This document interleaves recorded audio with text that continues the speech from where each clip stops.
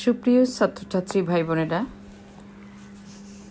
আমি মৈত্রী সরকার রমা, সমাজকর্ম বিভাগ, সহকারী অধ্যাপক, রূপসা কলেজ। আমি তোমাদের আজকে সমাজকর্ম বিষয়ক ষষ্ঠ অধ্যায় থেকে সমাজকর্ম পদ্ধতির ধারণা নিয়ে আলোচনা করব। এর আগের ক্লাসে আমি সমাজকর্মের বিভিন্ন সংজ্ঞার ক্ষেত্রে আমি বলেছিলাম যে সমাজকর্ম কয়েকটি পদ্ধতি, কয়েকটি কৌশল, মানে পদ্ধতি এবং কৌশল ছাড়া কখনো সমাজকর্ম করা সম্ভব না। একটা সমাজের উন্নয়ন করতে গেলে কিছু পদ্ধতি এবং কৌশল অবলম্বন করতে হয়। সেদিন আমি বলেছিলাম যে এই পদ্ধতিগুলো আসলে কি, পদ্ধতির জন্যও কিন্তু তোমাদেরকে আলাদাভাবে একটু পড়াশোনা করতে হবে, এবং সেটি হচ্ছে ষষ্ঠ অধ্যায়তে তোমরা দেখতে পাবে যে ব্যক্তির ক্ষেত্রে সমাজকর্ম পদ্ধতি কি, দলের ক্ষেত্রে সমাজকর্মের পদ্ধতি কি, সমষ্টির ক্ষেত্রে সমাজকর্মের পদ্ধতি, মানে বিভিন্ন ক্ষেত্রে সমাজে তোমাদেরকে কাজ করতে গেলে পরে, কোনো উন্নয়নমূলক কাজ করতে গেলে, যে কোনো কাজই করতে যাও না কেন, সে কাজটি যদি তুমি পদ্ধতির মাধ্যমে করো, যে কোনো পদ্ধতি অবলম্বন করে করো, তাহলে সে কাজটি কিন্তু সুসম্পন্ন হবে। এখানে বলে রাখা প্রয়োজন যে সেটি হচ্ছে পদ্ধতি কিন্তু তোমাদেরকে হতে হবে কল্যাণমুখী পদ্ধতি অবলম্বন করে সমাজের কল্যাণ করতে পারলে সেই পদ্ধতি কার্যকরী পদ্ধতি হবে। তোমাদেরকে বারবারই একটি কথা বলা হয়েছে যে সমাজকর্ম হচ্ছে একটি বৈজ্ঞানিক পদ্ধতি নির্ভর সাহায্যকারী পেশা। এর আগের ক্লাসেও আমি একটি কথাই বলেছিলাম, বৈজ্ঞানিক পদ্ধতি নির্ভর। তোমাদের বৈজ্ঞানিক বলতে গেলেই হয়তো বুঝবা যে বিজ্ঞানভিত্তিক কী কারণ থাকতে পারে। বিজ্ঞানভিত্তিক কারণটাই হচ্ছে কি, সেটি হচ্ছে এই পদ্ধতিগুলো। সেই পদ্ধতির ধারাবাহিকতা নিয়ে আমরা আজকে আলোচনা করব। তো তার আগে পদ্ধতি সম্পর্কে একটু ধারণা দিয়ে রাখি তোমাদের, কারণ পদ্ধতি যদি তুমি না জানো তাহলে সমাজকর্ম তুমি করতে পারবে না, সমাজের উন্নয়ন করতে পারবে না। যে কোনো ভালো কাজ করতে গেলে পরে তোমাকে কিছু কৌশল অবলম্বন করতে হবে, কিছু পদ্ধতি অবলম্বন করতে হবে। সেক্ষেত্রে সমাজকর্মের পদ্ধতি যথার্থ অনুশীলন যদি তুমি না করতে পারো, তাহলে পরে সমাজকর্মকে সার্থক করে গড়ে তুলতে পারবে না। সেজন্য পেশাদার যে সমাজকর্ম আছে, সেসব সমাজকর্মী বা সেসব কর্মপ্রক্রিয়া বা কর্মপন্থার মাধ্যমে সমাজকর্মের বৈজ্ঞানিক জ্ঞান, দক্ষতা ও নীতিমালা সমাজের ব্যক্তি, দল ও সমষ্টির সমস্যার সমাধানে প্রয়োগ করা হয়। সেসব সুশৃঙ্খল কর্মপ্রক্রিয়াই যোগফলটা যদি আমরা করি, তাহলে পরে সেটাই হচ্ছে সমাজকর্ম পদ্ধতি। এখন আমি তোমাদেরকে একটি কথাই বোঝাতে পারছি হয়তো, যে সমাজকর্মের বৈজ্ঞানিক জ্ঞানটা থাকতে হবে, দক্ষতা থাকতে হবে, নীতি থাকতে হবে, থেকে সমাজের যে ব্যক্তি আছে, সমাজের যে দল আছে, যে সমষ্টি আছে, তাদের সমস্যার সমাধানে এইগুলো প্রয়োগ করতে হবে। সেই জ্ঞান, দক্ষতা এবং নীতিগুলো প্রয়োগ করা হবে। প্রয়োগ যদি তুমি যথাযথ প্রক্রিয়ায় তুমি করতে পারো এবং সুশৃঙ্খল উপায়ে করতে পারো, করতে গেলে যে কয়টা জিনিস তোমার দরকার হলো, সে কটাই যোগফলই হচ্ছে তোমার পদ্ধতি। এখন একটু কথাগুলো হয়তো তোমার কাছে একটু কঠিন মনে হতে পারে, তাহলে আমি আরও একটু সহজভাবে বলি যে সমাজকর্মের পদ্ধতি যদি তোমাকে অবলম্বন করতে হয়, তাহলে পরে তোমাকে জ্ঞান, দক্ষতা এবং নীতি থাকতে হবে। এই জ্ঞান, দক্ষতা এবং নীতিমালার যোগফলটার প্রক্রিয়াটাই হচ্ছে সমাজকর্ম পদ্ধতি। আশা করি বুঝতে পারছো যে সমাজকর্মের পদ্ধতিটা কি।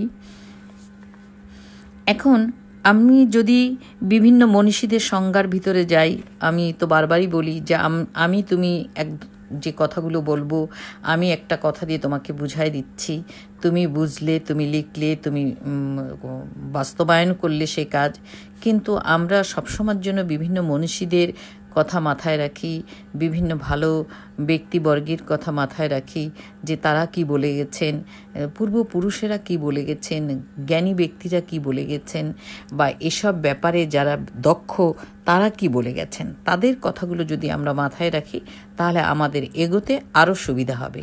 আমরা কিভাবে এগোবো, তাহলে পরে এখানে আমরা সমাজকর্মের পদ্ধতি সম্পর্কে একজন বিখ্যাত ব্যক্তির নাম বলি, সেটি হচ্ছে H.B. ট্রেকার। H.B. ট্রেকার বলেন পদ্ধতি হচ্ছে, আরেকটি কথা, তোমরা কিন্তু ইনভার্টেড কমা দিয়ে তার ভেতরের সংজ্ঞাটা একেবারে হুবহু যা থাকবে, আমি এখন যেটা বলছি এবং বইটা খুললেও সেটা পাবা, তোমরা হুবহু সেই কথাটি তোমরা ইনভার্টেড কমার ভিতর দিয়ে আটকে দেবা এবং তার কথাটা হুবহু সেইভাবেই লিখবার চেষ্টা করবা এবং বুঝবার চেষ্টা করবা এবং মুখস্থ করে ফেলবা এবং নিজের ভেতরে ধারণ করে ফেলবা। যখনই তুমি এটিকে ধারণ করে ফেলবা তখনই দেখবা যে তুমি এটা বাস্তবায়ন করতে এবং যে কোনো প্রক্রিয়ায় তোমাকে যদি আমরা কোশ্চেন করি তাহলে পরে তোমার লিখতে সুবিধা হবে, বুঝতে সুবিধা হবে। তো আমরা যাই H.B. ট্রেকার কি বলেছেন দেখি। H.B. ট্রেকার বলছেন যে পদ্ধতি হচ্ছে কোনো লক্ষ্য অর্জনের জন্য সচেতন ও সুপরিকল্পিত উপায়। বাহ্যিক দৃষ্টিতে পদ্ধতি হচ্ছে কোনো কিছু সম্পাদন করার উপায়, কিন্তু এর অন্তরালে রয়েছে জ্ঞান, বুদ্ধি ও সুনির্দিষ্ট কর্মনীতির এক সমন্বিত বিন্যাস। উনি খুব সুন্দরভাবে কথাগুলো বলেছেন, কিন্তু দেখো সেই একই কথাই আসলাম যে আমি কিছুক্ষণ আগে বললাম যে বৈজ্ঞানিক জ্ঞান, দক্ষতা এবং নীতিমালার সমষ্টি, মানে এর যে একত্রিতকরণের প্রক্রিয়াটাই হচ্ছে পদ্ধতি। H.B. ট্রেকারও ঠিক ওই একই কথা বলছেন। তিনি বলছেন কি পদ্ধতি হচ্ছে কোনো লক্ষ্য অর্জনের, যে কোনো লক্ষ্য থাকতে পারে, তোমার সমাজে ভালো কাজ করবার জন্য তোমাকে একটা লক্ষ্য স্থির করতে হবে যে আমি এই কাজটি করব, উন্নয়নমূলক কাজ, যে কোনো উন্নয়নমূলক কাজ, সেটিকে তুমি সামনে রেখে তুমি কাজ করবা। তা সেটিকে যখন তুমি সামনে রাখবা, সেই লক্ষ্যটাকে অর্জন করবার জন্য তোমাকে সচেতন থাকতে হবে এবং সুপরিকল্পিত উপায়ে তোমাকে এগোতে হবে। তোমার যদি পরিকল্পনাহীনভাবে অপরিকল্পিতভাবে যদি তুমি এগো, তাহলে তুমি কাজটা ঠিকভাবে করতে পারবে না। তারপরে যদি অসচেতন থাকো তাহলেও তুমি কাজটি ঠিকভাবে করতে পারবে না। তাহলে প্রথম কথাটি হচ্ছে পদ্ধতি হচ্ছে কোনো লক্ষ্য অর্জনের জন্যে সচেতন এবং সুপরিকল্পিত উপায়। তারপরে কি বলছেন, বাহ্যিক দৃষ্টিতে অর্থাৎ বাইরে থেকে আমরা দেখতে পাই পদ্ধতি হচ্ছে কোনো কিছু সম্পাদন করার উপায়, মানে কোনো কিছু শেষ করার উপায়। বাইরের থেকে তোমার মনে হচ্ছে যে তুমি যে লক্ষ্য অর্জনের জন্য কাজটা করছো এটি বুঝি তুমি শেষ করলে, কিন্তু না, এইটি কিন্তু শেষ কথাই না এবং এটি শেষ করার উপায় কিন্তু এটু না। এর ভেতরে অর্থাৎ এর অন্তরালে আছে, কি আছে অন্তরালে ঠিক ওই তিনটি কথার যোগফল আছে। কি সেই তিনটি কথা? সেটি হচ্ছে জ্ঞান, বুদ্ধি এবং সুনির্দিষ্ট কর্মনীতি। সুনির্দিষ্ট উপায়ে যদি তুমি তোমার নীতি মানে কর্ম পরিকল্পনাটা না করো, কর্মনীতিটা না বাস্তবায়ন করো, তাহলে কিন্তু তোমার পদ্ধতি কার্যকারিতা সম্পাদন হবে না বা তুমি লক্ষ্য অর্জন করতে পারবে না। তাহলে কী হলো, আমরা এখানেই শেষ করে দিই। এটা H.B. ট্রেকারের সংজ্ঞাটি আমরা একেবারে আমার মনে হয় কথার মধ্যে থেকেই তোমাদের মুখস্থ হয়ে যাওয়ার কথা এবং বোঝার কথা। সেটি হচ্ছে পদ্ধতি হচ্ছে কোনো লক্ষ্য অর্জনের জন্য সচেতন ও সুপরিকল্পিত উপায়। বাহ্যিক দৃষ্টিতে পদ্ধতি হচ্ছে কোনো কিছু সম্পাদন করার উপায়, কিন্তু এর অন্তরালে রয়েছে জ্ঞান, বুদ্ধি ও সুনির্দিষ্ট কর্মনীতির এক সমন্বিত বিন্যাস, অর্থাৎ একত্রিত করা, সমন্বিত করা, অর্থাৎ যোগ করাটা, যেটাকে আমি আগেও বলেছিলাম, সেইটির বিন্যাসটি হচ্ছে পদ্ধতি। তাহলে এই সংজ্ঞাটি কে বলেছেন? H.B. ট্রেকার। H.B. ট্রেকারের এই সংজ্ঞাটি তোমরা বইটা খুলেই পেয়ে যাবা, এটি মুখস্থ করে ফেলবা এবং আমার মনে হয় বুঝতেও পেরে গেছো। এখন আমার মনে হয় এই সংজ্ঞাটি যদি তোমার জানা থাকে, এনার কথা যদি, এনার বাণী, এনার যে চিন্তা চেতনা, এনার কথাটা যদি তুমি আত্মস্থ করতে পারো, এটি যদি তুমি বুঝে যেতে পারো, তাহলে এর উপর থেকে তুমি সমাজকর্ম পদ্ধতির বিভিন্ন ধারণা সম্পর্কে তুমি লিখতে পারবা, তুমি এর বৈশিষ্ট্য কী তাও লিখতে পারবা, মানে বৈশিষ্ট্য বলতে এটাই বোঝাচ্ছে যে সমাজকর্ম পদ্ধতির যেমন একটা বৈশিষ্ট্য কথা বলি যে এটি একটি সচেতন ও সুপরিকল্পিত উপায়। এটি বাহ্যিক দৃষ্টিতে এটি একটি কর্মসম্পাদন প্রক্রিয়া। তারপরে তুমি বলতে পারো এটি একটি জ্ঞান, বুদ্ধি এবং সুনির্দিষ্ট কর্মনীতির একটি সমন্বিত বিন্যাস। এগুলো কিন্তু এর একটি বৈশিষ্ট্য, সংজ্ঞার ভিতরেই বৈশিষ্ট্য লুকানো আছে। তোমরা শুধুমাত্র একটু দৃষ্টিটা, তোমাদের চোখ কান খোলা রেখে একটু বোঝার চেষ্টা করবা, এবং বুঝে যদি তোমরা একটু লিখতে পারো তাহলে যেভাবেই যে কর্নার থেকে তোমাকে প্রশ্ন করা হোক না কেন তোমরা এর উত্তরটা ঠিকভাবে লিখতে পারবা এবং বুঝেও যেতে পারবা। তাহলে কী হলো, আমরা তাহলে তো একজন মনীষী বা একজন সমাজ বিজ্ঞানীর সংজ্ঞা তোমাদের সামনে উল্লেখ করলাম। এখন আমি পাশাপাশি আরও কয়েকজন মনীষী আছেন, আরও কয়েকজন সমাজ বিজ্ঞানী আছেন, যেমন সমাজ কল্যাণ ও গবেষণা ইনস্টিটিউট, ঢাকা বিশ্ববিদ্যালয়ের অধ্যাপক ডক্টর আব্দুল হাকিম সরকার সমাজকর্ম পদ্ধতির ধারণায় বলেছেন যে যেসব কর্মপন্থা বা কর্মপ্রক্রিয়ার মাধ্যমে সমাজকর্মের জ্ঞান, দক্ষতা এবং নীতিমালা ব্যক্তি, দল ও সমষ্টির সমস্যা সমাধানে সাহায্য করার ক্ষেত্রে সমাজকর্মী প্রয়োগ করে থাকেন সেসব সুশৃঙ্খল কর্মপ্রক্রিয়ার সমষ্টি সমাজকর্ম পদ্ধতি। দেখো, সেই একই কথাই বলেছেন, একই রকম জায়গায়। কারণ পদ্ধতি তো আমরা পরিবর্তন করতে পারবো না, পদ্ধতির পরিবর্তন তো নাই। কারণ পরিবর্তন করব কিভাবে? জ্ঞান বাদ দিয়ে তো পদ্ধতি হয় না, সুশৃঙ্খল কর্মপদ্ধতি বাদ দিয়ে তো কোনো পদ্ধতি হয় না। তারপরে তোমাকে কোনো কর্মনীতি বা কর্ম পরিকল্পনা ছাড়া তো তোমার পদ্ধতি হবে না। তোমার যদি দক্ষতা না থাকে তাহলে তো তোমার পদ্ধতি বাস্তবায়ন হবে না। তাহলে যে সমাজবিজ্ঞানী কথা বলুক না কেন, ঘুরে ফিরে কিন্তু আমরা একই জায়গায় যাচ্ছি। তাহলে আমরা একটু পাশাপাশি আরেকজনের সংজ্ঞার কথা এ কারণেই বললাম যে আমরা একটু মিলিয়ে দেখি যে উনি কি অন্য কোনো চিন্তা ভাবনার কথা বললেন কি না, সেটা যদি আমরা একটু পাশাপাশি মিলিয়ে দেখি তাহলে দেখতে পেলাম যে উনি কিন্তু আলাদা কিছুই বলেন নাই। একটু কথাগুলোকে সাজিয়ে গুছিয়ে এক একজন এক এক ভঙ্গিতে বলেছেন, এক এক আকারে বলেছেন, কিন্তু চিন্তা ভাবনার ক্ষেত্রে, বোঝার ক্ষেত্রে দেখো একই কথা। কি বললেন? সমাজ কল্যাণ ও গবেষণা ইনস্টিটিউট, ঢাকা বিশ্ববিদ্যালয়ের অধ্যাপক, নাম ডক্টর আব্দুল হাকিম সরকার। আব্দুল হাকিম সরকার বলছেন, ডক্টর আব্দুল হাকিম সরকার কি বলছেন? সমাজকর্ম পদ্ধতির ধারণায় তিনি বলছেন যেসব কর্মপন্থা বা কর্মপ্রক্রিয়ার মাধ্যমে সমাজকর্মের জ্ঞান, দক্ষতা এবং নীতিমালা, ওই দেখো সেই তিনটে কথাই এসে গেল। সমাজকর্মের জ্ঞান, দক্ষতা এবং নীতিমালা কাদের উপর প্রয়োগ করতে বলছেন? ব্যক্তি, দল ও সমষ্টির সমস্যা সমাধানে। তাহলে পরে ব্যক্তির সমস্যা হতে পারে, দলের সমস্যা হতে পারে, সমষ্টির সমস্যা হতে পারে, সে তাদের সমস্যার সমাধানে সাহায্য করার ক্ষেত্রে সমাজকর্মী প্রয়োগ করে থাকেন সেসব সুশৃঙ্খল কর্মপ্রক্রিয়ার সমষ্টি হচ্ছে সমাজকর্ম পদ্ধতি। ওই একই কথাই হয়ে গেল। তাহলে আমরা আজকে দুটো সংজ্ঞা খুব ভালোভাবে বুঝে গেলাম। কথা একই, বোঝা একই, কিন্তু এক একজন এক এক প্রক্রিয়ায় বা এক এক পন্থা অবলম্বন করে লিখেছেন। তোমরা কিন্তু হুবহু সেভাবে লিখবার চেষ্টা করবা, কিন্তু চিন্তা চেতনা একই।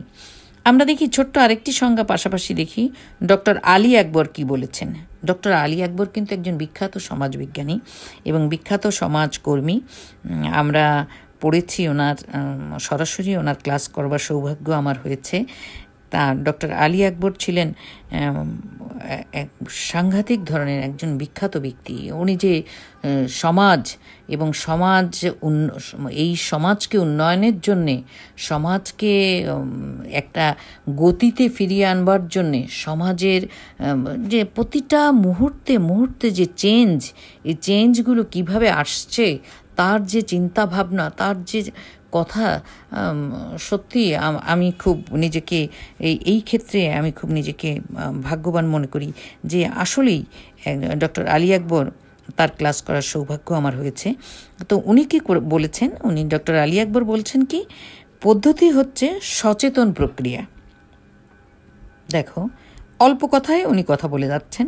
পদ্ধতি হচ্ছে সচেতন প্রক্রিয়া, সুনির্দিষ্ট লক্ষ্য অর্জনের একটি সুপরিকল্পিত উপায়। সব কথা এক কথার ভিতরে বলে দিচ্ছেন। জ্ঞান, দক্ষতা, নীতি এত ভাঙায় চূড়ায় এত আলাদা করে তোমাকে বোঝায়নি। উনি এক কথায় বলে দিলেন কি, পদ্ধতি হচ্ছে সচেতন প্রক্রিয়া। আমি যদি সচেতন থাকি, তাহলে সেই সচেতন প্রক্রিয়ার মাধ্যমে কাজ করি, তাহলে তো আমার সেই পদ্ধতি সাকসেস হবে। আমি ওই পদ্ধতি অবলম্বন করে যদি কাজ করি, সমাজের উন্নয়ন করি, তাহলে অবশ্যই আমার কাজটা হতে বাধ্য। তাহলে আমাকে সচেতন হতে হবে। আর তারপরের কথাটা কি বলছেন, সুনির্দিষ্ট লক্ষ্য অর্জনের জন্য। আমার লক্ষ্যটা কিন্তু সুনির্দিষ্ট হতে হবে। বিভিন্ন লক্ষ্য সামনে নিলাম, এটা করব না ওটা করব, ওটা করব না সেটা করব, এটার উন্নয়ন করব না ওটার উন্নয়ন করব না। আমি যে কোনটার উন্নয়ন করব, আমি যে কোন কাজটি করব, সেই কাজটি আমাকে সামনে নিতে হবে। সেই কাজটি যখনই আমি সামনে ঠিক করে নেব, যে কোনো একটি কাজ, যে কোনো একটি চিন্তাভাবনা, যে কোনো একটি উন্নয়নমূলক কাজ, যে কোনো সমাজ কল্যাণমূলক কাজ, সেটিকে আমাকে আগে স্থির করতে হবে যে আমি আসলে কোন কাজটি করব। সেই কাজটিকে সুনির্দিষ্টভাবে সামনে নিতে হবে। নিয়ে তার একটি সুপরিকল্পিত উপায়টাই হচ্ছে পদ্ধতি। তাহলে কি হলো, সুপরিকল্পিত উপায়টাই হচ্ছে পদ্ধতি। এই কথাটি কি বললেন ডক্টর আলী আকবর। আমার মনে হয় তোমাদের কাছে ডক্টর আলী আকবরের এই ছোট্ট কথায় সব কথা জানা গেল। তারপরে HB ট্রেকারের কথাটি আমাদের খুব ভালো লাগলো। ডক্টর আব্দুল হাকিম সরকার যিনি বলেছেন, সমাজকর্মী, উনিও আমাদের অত্যন্ত শ্রদ্ধেয় সমাজকর্মী। উনি যে সংজ্ঞাটি দিয়েছেন ওটিও খুবই গ্রহণযোগ্য একটি সংজ্ঞা। তাহলে গ্রহণযোগ্য এ কারণেই বলছি যে আলী আকবর, ডক্টর আলী আকবর যে কথাটি বলেছেন সেটি কিন্তু অল্প কথায় সব কথা বলে দিয়েছেন, কিন্তু তোমাদের বোঝবার জন্যে, তোমাদের সুপরিকল্পিত উপায় কি, পদ্ধতি একটি সচেতন প্রক্রিয়া, উনি এক কথায় বলে দিলেন। কিন্তু এই সচেতন প্রক্রিয়াটা কি, এটিকে ভাঙিয়ে চুরিয়ে যেভাবে উনি বেশ বলেছেন, HB ট্রেকার বা ডক্টর হাকিম সরকার যে কথাগুলো বলেছেন, আব্দুল হাকিম সরকার, এই স্যার যেসব কথাগুলো বলেছেন, এই কথার মাধ্যম দিয়ে, ওনাদের দুজনের সংজ্ঞার মাধ্যম দিয়ে আমাদের এই সমাজকর্ম পদ্ধতির ধারণাটা সম্পর্কে একেবারেই ক্লিয়ার হয়ে গেল। আর ডক্টর আলী আকবরের কথাটাই যদি আমরা সর্বশেষে নিয়ে আসি, তাহলে পরে আমাদের বুঝতে সুবিধা হচ্ছে যে উনি এক কথায় কি বলতে চেয়েছেন। আমরা যদি HB ট্রেকারের সংজ্ঞাটি না জানি বা ডক্টর আব্দুল হাকিম সরকারের সংজ্ঞাটি না জানি, তাহলে কিন্তু তাহলে কিন্তু আমরা তোমার ডক্টর আলী আকবরের সংজ্ঞাটি পড়লে হঠাৎ করে বুঝতে পারবো না। কারণটা কি, উনি কিন্তু ব্যাখ্যা করে দেন নাই, উনি কিন্তু ব্যাখ্যা করে বলেন নাই বা বুঝায় বলেন নাই যে এই সচেতন প্রক্রিয়াটা কি, সুপরিকল্পিত কর্ম প্রক্রিয়াটা কি। কিন্তু HB ট্রেকার আর ডক্টর আব্দুল হাকিম সরকার উনি কিন্তু একেবারে ব্যাখ্যা করে বুঝিয়ে দিয়েছেন। তা আমার মনে হয় তোমরা যদি একটু কষ্ট করে, একটু ভালোভাবে চিন্তাভাবনা করে তোমরা যদি এগোতে থাকো, তাহলে আমার মনে হয় যে সমাজকর্ম পদ্ধতি কি, এই ধারণাটি তোমাদের কাছে একেবারেই ক্লিয়ার হয়ে যাবে। তা সমাজকর্ম পদ্ধতির ধারণা তো তোমরা জানতে পারলে। এখন কথা হচ্ছে সমাজকর্ম পদ্ধতিগুলো কি কি। ওটাকে শুধু তো একটা না, পদ্ধতিগুলোকে বিভিন্ন শ্রেণীতে ভাগ করা হয়েছে, কয়েকটা পদ্ধতিতে ভাগ করা হয়েছে। যে সমাজকর্ম পদ্ধতি, প্রথম হচ্ছে আমরা পদ্ধতি নিলাম, পদ্ধতিটাকে দুভাগে ভাগ করতে পারি আমরা। পদ্ধতিটাকে আমরা দুভাগে, আমাদের কাজের ক্ষেত্রে, কাজের সুবিধার ক্ষেত্রে, ওই যে বারবার করে বলছে সুপরিকল্পিত উপায়, তারপরে সুনির্দিষ্ট কর্মপরিকল্পনা। এই কর্মপরিকল্পনাটা করতে গেলে পরে আমরা পদ্ধতিটাকে কিভাবে ভাগ করতে পারি, তো এক্ষেত্রে ওনারাও ভাগ করে দিয়েছেন। তা ভাগ করতে গেলে পরে আমরা দেখতে পাই যে সমাজকর্ম পদ্ধতিটাকে আমরা দুভাগে ভাগ করতে পারি। একটি হচ্ছে মৌলিক পদ্ধতি, আর একটি হচ্ছে সহায়ক পদ্ধতি। বা আমরা যদি আরেকটু হালকা করে বুঝাই দিই, একটি হচ্ছে মূল পদ্ধতি বা প্রত্যক্ষ পদ্ধতি, সরাসরি যে পদ্ধতিটা যাচ্ছে সেটি একটা, আর একটি হচ্ছে পরোক্ষ পদ্ধতি। তার মানে দুটো পদ্ধতি, একটি হচ্ছে প্রত্যক্ষ, একটি হচ্ছে পরোক্ষ। একটি হচ্ছে মৌলিক, একটি হচ্ছে সহায়ক। একই কথা, মৌলিকও যা প্রত্যক্ষও তা, সহায়ক যা পরোক্ষও তা, একই কথা। তোমাদের বুঝতে সুবিধার্থে আমি এই কথাটি বললাম। তাহলে আমরা পদ্ধতিটাকে প্রথমে দুভাগে ভাগ করলাম, একটি হচ্ছে মৌলিক পদ্ধতি, একটি হচ্ছে সহায়ক পদ্ধতি। এবার আবার মৌলিক পদ্ধতিকে 3 ভাগে ভাগ করতে পারি। আবার সহায়ক বা সাহায্য করতেছে যে বা পরোক্ষভাবে যে পদ্ধতি আছে পাশে, সেটাকেও আমরা আবার 3 ভাগে ভাগ করতে পারি। তাহলে প্রথমে আসি মৌলিক পদ্ধতিটাকে 3 ভাগে ভাগ করে নিই। মৌলিক পদ্ধতির প্রথম 3 ভাগটা আমরা দেখো সংজ্ঞার ভিতরে কিন্তু বলে গেছি বারবার। সেটি হচ্ছে ব্যক্তিকেন্দ্রিক সমাজকর্ম পদ্ধতি, দলকেন্দ্রিক সমাজকর্ম পদ্ধতি, আরেকটি হচ্ছে সমষ্টি উন্নয়ন ও সমষ্টি সংগঠন পদ্ধতি। তাহলে পদ্ধতি কয় প্রকার এইটুকু আমরা আগে বুঝে নিই। সেটা হচ্ছে পদ্ধতি মূলত 2 প্রকার, একটি হচ্ছে মৌলিক পদ্ধতি, আরেকটি হচ্ছে সহায়ক পদ্ধতি বা সাহায্যকারী পদ্ধতি বা পরোক্ষ পদ্ধতি।